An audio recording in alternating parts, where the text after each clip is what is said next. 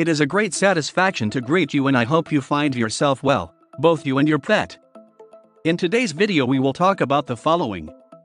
Pica syndrome in dogs. What causes it and what to do? Let's find out now.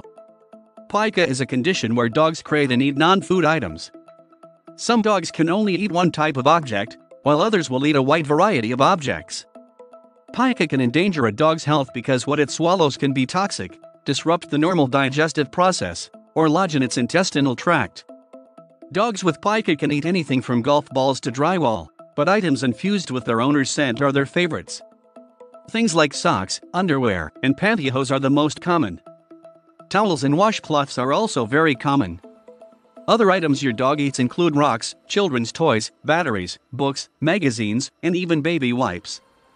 Dogs seem to view them as food and will repeatedly eat the same type of item, even if they get very sick or require surgery. 1. The diagnosis of pica in dogs.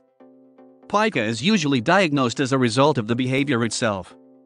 There may be abnormalities that can be detected in the laboratory if the condition is associated with other diseases, but not for pica itself. This is because pica is not always related to a medical condition.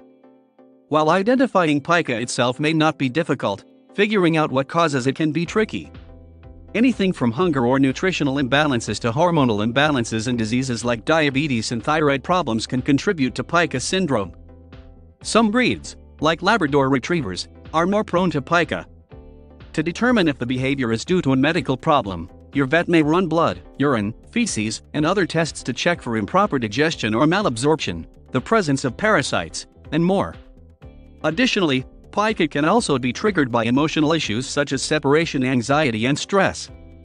Usually we think of dogs with separation anxiety as being destructive, but in some cases, they also eat some or all of the items they are destroying. And boredom will often cause high-energy dogs to look for something to do. 2. Treatment and prevention of pica in dogs. Treating pica may require two different approaches, addressing any health or behavioral issues. Health problems are often the easiest to treat. For example, if the condition is found to be due to a nutritional deficiency, it may be an easy solution to supplement the missing nutrient or change the diet or, in the case of parasites, treat them. Diet changes are recommended.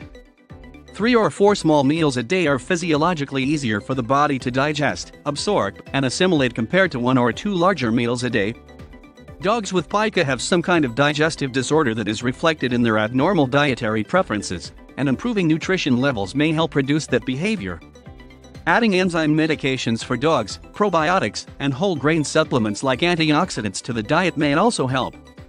While lab tests are pending, nutrition is most critical.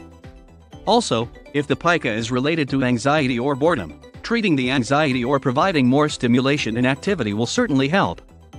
There are several medical treatments for anxiety in dogs, and these can help if anxiety is the cause. Some dogs also respond to stimulation, and a wide, rotating selection of chew toys may be enough to keep them busy and out of trouble. If the cause of your dog's pica cannot be found, there are things you can do to prevent further problems, such as eliminating the kinds of items your dog likes to eat. For example, if he's eating socks or underwear, look for a basket that your dog can't break that would prevent him from accessing the item he wants to eat. This is especially important if your dog prefers objects that can cause gastrointestinal obstructions due to their size or type of material. Would you like to have more professional information, and especially updated about your dog? Visit the website below in the description of this video. Do not stop subscribing to the channel, comment, and share the video. You are very well, thank you.